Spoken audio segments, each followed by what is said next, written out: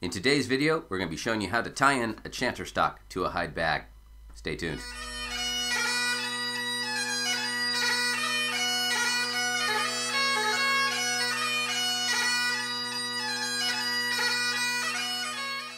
Hello, I'm Matt Willis Bagpiper, and on this channel I make videos to make you a stronger and more confident piper. If you like what you're seeing, please subscribe to the channel, give this video a like, comment below with any thoughts you might have, and share this with anyone you might think could find this useful. So, the project has been, the last couple of videos, tying in to, in this case, a goatskin bag by the Bagpipe Company right here. We have to do the hardest of all of the stocks, the chanter stock. In the best of situations, it's a bit of a bear, and I'm going to admit right now, this is a larger than normal opening right here. It's made it easier to get the parts inside, but we're going to see how it does for actually tying in a chanter stock. For the chanter stock, we're going to need some extra bits of leather. Now, these are not the ones he supplied. I lost those. Not his fault. It was provided with two lovely bits, but I had some extra leather. But when this is all said and done, if you notice that it doesn't quite match color, that's why. This is my own leather. They're normally about 2 inches square. These are a little longer because it's a slightly thinner leather. All right, so we're back. We are ready to go. I have the little leather assisters all wrapped. They got little dental elastics around them, which I'm going to find those work great. It keeps them together. You could tie them with a little sinew. It doesn't matter, but I would do something to hold them together. Now, there was not quite enough string left to wrap the chanter stock, and I typically kind of go around it twice. So I am now using an arm's length times 2. I want 2 arms lengths worth. It takes about 1 arm's length worth for the wrapping the first time, and then the second time, and then I double the string on my little metal pipe here that I use to pull against. You could use a wooden dowel. You can use whatever you need. A lot of people I see using hammers and other things. I don't tend to recommend that because you'll have a piece of hammer coming at your face. It doesn't really help with anything, but as I said before, do what works for you. Okay, so once I have it through, I'm going to grab the other end of it, hold those together, kind of just feed them through my hand. I can kind of feel it feeding through here. Now we should have plenty for this. I'm going to do a couple twists right here and then tie a little overhand knot. And between all that, boom, it's not going to want to move. So this won't be spinning on the pipe now. So wrap it up. Now I'm going to try a new knot when we start this. I'm going to try a double constrictor knot. And if it works, I'll put a diagram on the screen. If it doesn't, I'll go back to my trusty bowline. But I think this constrictor knot looked like it might do the job quite nicely. Now, I have my 2 little deals here. The little, I'm not sure what they are, the little rolls of leather that come with the bag, and they're going to go on either side of this when we tie in. And the other thing we're going to use is some sticky tack. It could be blue, it can be gray, it doesn't really matter, but this is going to help at the back of the neck fill in the gap where air tends to like to leak out of this particular fitting. So I'm going to angle this camera down a little bit here. Pardon me. Okay, so I don't have to hold everything up. And the other thing we need, so we have our string here attached to a metal pipe. I'm using artificial sinew.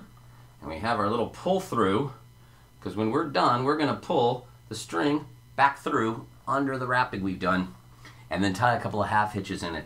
And then if everything's airtight when we're done, we will then put a couple dots of super glue on there to lock everything in place. So now let's take a look and see how this is best going to fit.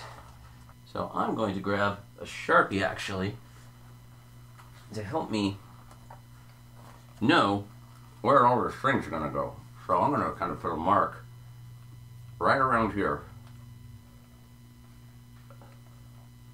And that's going to help me know where everything goes. So behind this, we're going to put a big old dollop of sticky tack right at the base of the neck here. I'm going to take about half of what we have right here and knead it up a little bit. Make a nice little ball. Stick it in there. I see right because of the right there. Because of the blue Sharpie line, I know exactly where that's going. Okay, how's everything looking now? It's already fitting a lot better with that. Now, the other thing I'm going to do, I'm going to take some more sticky tack.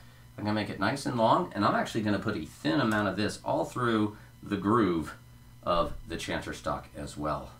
Just something a little bit more to bite into. And on this stock, this is from a Peter Henderson pipe from 2018. It's a pretty deep groove, and this will just give it all something to, as the string goes and the leather bites into it. So I got a little sticky tack all through the groove here. I'm going to go ahead and add even just a little bit more into this. If it goos out on the bottom, that's fine, if it means we're airtight. Okay, so I have, let's look, a big old dollop of it in there, because again, this is a rather large opening. Even with that, I can still fit the stock. And we're going to see how this all goes together. So, now, I'm going to try a constrictor knot. So, if this works, I'll put a diagram on the screen, and we'll talk about it. If it doesn't work, I'll go back to my old bowline. But, for now, you get to see me try to struggle with a new knot I've never tied before, at least not while working with a bagpipe. So, here we go. Put this stock in here. Try to make sure that the groove aligns with the mark in Sharpie I put on there. It looks like it is. I'm going to have the string on this side, and I'm going to come up, and I want quite a bit of slack right now. I know that. Going to come up and around. Okay, and then over the top. And with any luck, this constrictor knot is going to work well to hold everything in place for at least when we start. Okay, it's in the groove of the pipes. It's a little high over on this side. Okay, there we go. This is nice. It's not loosening at all as I'm tightening the knot. Gonna wrap this around so I can pull it taut. Looks like I need to be pulling it on the other side, so I used a spoon earlier. I'm gonna go ahead and just wrap some of this around of the other side. So this is a brand new knot. I read about people using this knot while tying in inland pipe main stocks, actually, of all things, and they said it worked really well. So let's see if maybe, just maybe, it would work.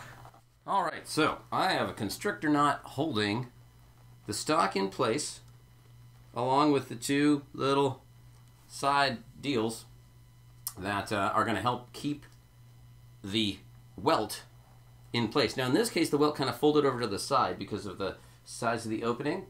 But there's a lot of sticky tack in here, so with any luck, this is going to work out fine.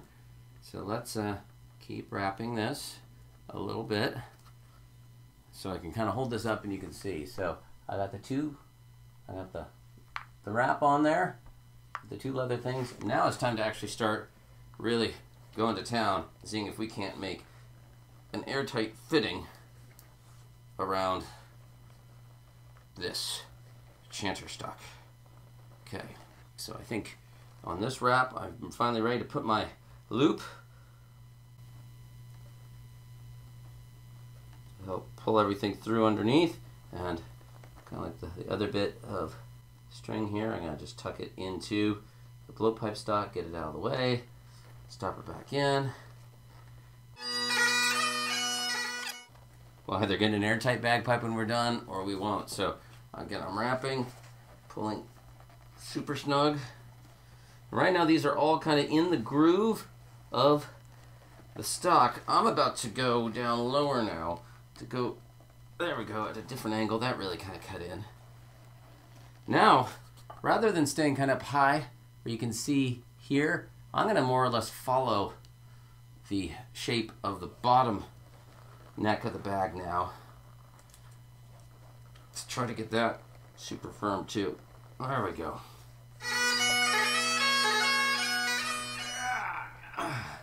This takes some strength.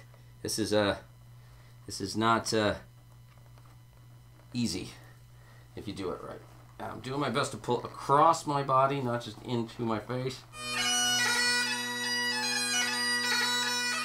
There we go. getting a nice good fit. Getting that sticky tack starting to really kind of goo out, which means I'm cutting into it. That's good. Okay, I'm gonna actually on this one, I'm gonna do a fit. I'm gonna do a wrap right around the middle as well. Chanter stock fittings are not always the most attractive, but my goal here is not for this to be super pretty. I'm gonna have a bag cover on over it. It's for it to be airtight. All right, one more here.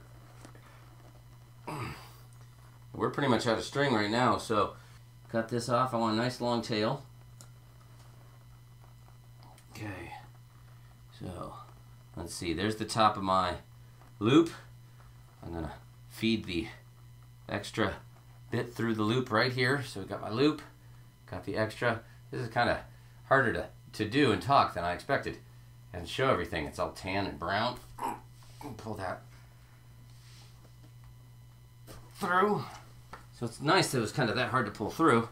And I'm gonna go ahead and come around and tie a good little double half hitch here. So again, just wrapping it around, kind of get my finger up in the way to hold it up, and then I'm just gonna kind of wrap it up and around 2 times over.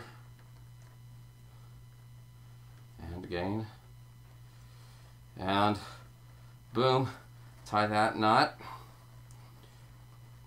And there we go. This may or may not be airtight. Most of the time when I do, especially some sort of goat or sheep, I'm never surprised when it's not airtight the first time. Pretty good at getting cowhide that tight the first time, but leave about an inch after that. So let's go ahead and cork this thing up and see if it's leaking like a sieve out of these stocks or not. All right, so there's a stopper right here.